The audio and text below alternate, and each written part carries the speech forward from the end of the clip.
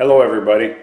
I had a subscriber named Immigration Freedom who asked me to set up my welder to weld aluminum with DC electrode positive. I tried it in several different ways. I tried to do it without a thumb control, and I tried to do it just with a lift arc or scratch arc TIG, and I could not get it to work. It will not hold an arc. The only way that I could get it to hold an arc was with high frequency start. So this will be done high frequency start, DC electrode positive, including the tacking process. So now you'll see the machine come up, run through its checkouts. You'll see that it's on DC, 200 amp maximum. I'm TIG, high frequency impulse, so that's for high frequency starting, square wave. And it's on hold, so it's set up to run through my thumb control.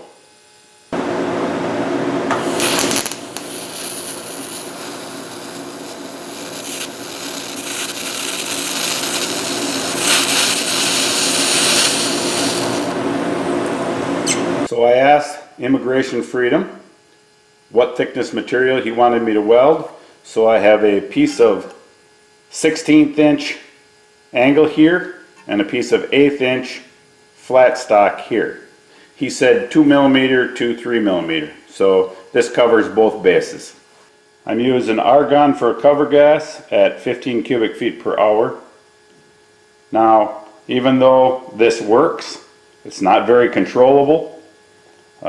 If you want a good weld, I will recommend and I will continue to weld AC, high frequency, square wave. It's the only way to go. You need at least an 1/8 inch tungsten with this, possibly a 532. It's going to ball up on the end because you're not in a square wave, so you have 60 hertz is what you're welding at. So automatically you got a balled up tungsten, so you have a fairly uncontrollable arc.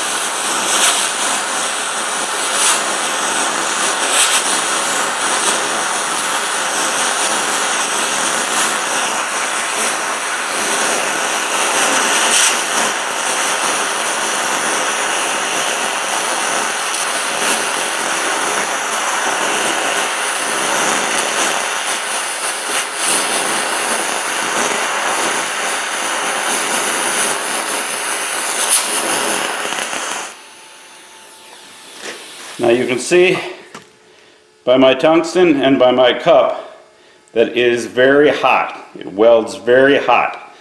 That's why you need to have the balled tungsten. And you end up wrecking a lot of ceramic cups because there's so much heat there. But as you can see by the weld, it works. So if you have no other choice, I guess you can get by.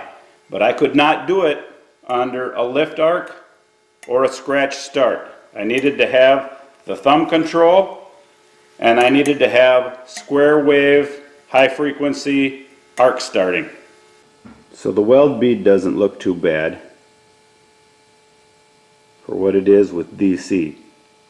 But if you already have to have high frequency impulse to be able to get the arc started and hold an arc, then you might as well spend the money and buy a decent AC/DC machine.